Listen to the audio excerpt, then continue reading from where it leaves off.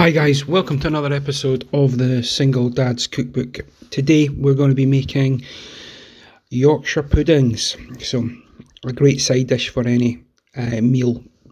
So first of all I want to start off with a humble Yorkshire pudding, and what I believe should be a Yorkshire pudding. So crispy on the outside, soft and gooey in the middle, perfect for wrapping up parts of your Sunday dinner or whatever you're eating with it. Also a great vehicle for gravy. So how to make this? Really simple. What we're going to need is we're going to need 200 millilitres of milk. We're going to need 4 eggs, a big bowl. So we're just going to crack the eggs into the bowl. Then we also need 200 grams of sifted flour, and that is it, and you will get a beautiful side dish. So we've cracked all the eggs in. What we're going to do is we're just going to give that a good old whisk. So we've got all that happening.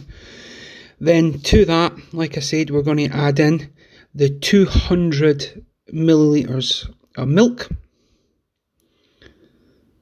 Give that a bit of a mix. Then we're going to add in the 200 grams of flour. We're going to sift this.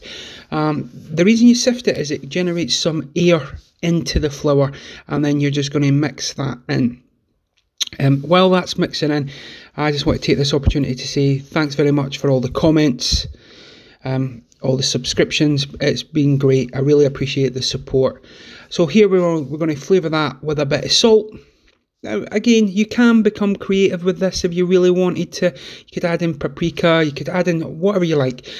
The real test there is, though, put a spoon in, and as you can see there, it covers the back of the spoon. So, I've got a little muffin tray here. Now, we need the exact amount of oil in each one, so I'm just going to put that 3/4 of the way up on each one. Now, I've used vegetable oil here. You can use sunflower oil, anything that's can take a high heat, because you want this bubbling away. And the easiest way to get a nice level amount of oil in each one is just by tipping the tray up there. And by the time you've done it, and if you do it right, each one will have it in there. There you go, nice and simple. If you've got beef dripping, use beef dripping. If you're not a vegetarian, it's even better. So transfer this over to something that can give you an easier pour than the big bowl. Obviously, if you've got a big jug, big Pyrex jug, use that. Now, the oil's been in the oven heating at 190 degrees for a good 15 minutes, so that they're red hot when they come out. So I've just got them on a tray there. So you can see there. Now we're going to add in the batter mixture. Grab yourself a spoon, because what you want to be doing is when you fill up that, you want to catch whatever's left, so it doesn't sort of mix in to the end. You can see the oil's cooking the batter mixture straight away. That's what you want. Now it does go a little bit wrong for me here, but it's all about keeping calm in these kind of scenarios. I run out of the batter mixture, so quick top up off screen there, but you can see it's cooking away beautifully. That's what you want. And then the top left, you can see it's already started to push up the batter mixture. So it goes a bit, try to rush it, don't rush it, but if you can keep your edges as clean as possible, that's perfect. So get that back in the oven. Like I said, you want to make sure that that's done as quick as humanly possible.